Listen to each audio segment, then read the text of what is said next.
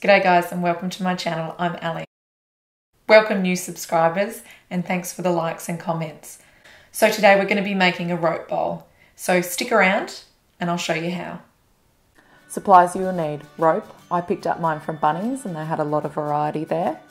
A hot glue gun, a bowl, some baking paper so that the glue doesn't get stuck everywhere, and scissors. Hot glue the end of your rope to stop it from fraying. I purchased mine already done. Glue the rope together and hold firmly for a few seconds. This takes a little while, so put some YouTubes on in the background to watch.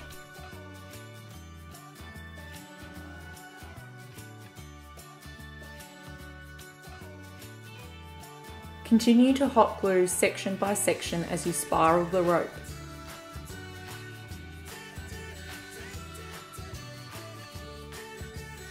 Once you have enough to cover the bottom of your bowl, place on the bowl. Then begin moulding around the bowl. It took me about 30 minutes to glue the rope bowl. I occasionally moved the rope bowl to ensure it wasn't glued to the orange bowl.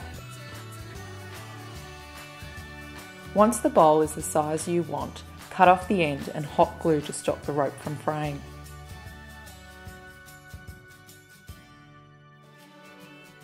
Then let it sit for 30 minutes. Remove from the orange bowl and you can begin using.